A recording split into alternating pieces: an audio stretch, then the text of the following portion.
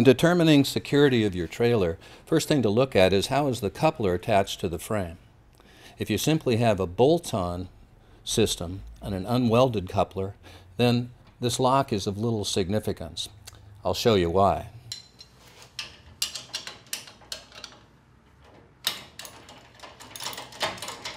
A thief can remove the bolts,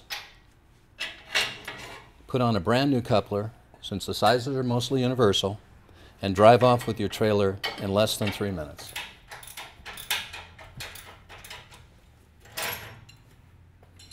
In the anatomy of a coupler, putting on any type of lock that simply goes through the locking pin is a very low level of security, no matter what it's made of or who the manufacturer is.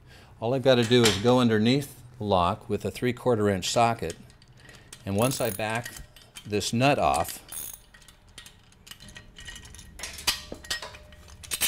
the lock is completely disabled. There are many choices for trailer coupling locks on the market. We've tried to collect a good cross-section of the most popular sellers from several manufacturers, and will attempt to disable them with a mixture of common tools that thieves with need or intent would readily use.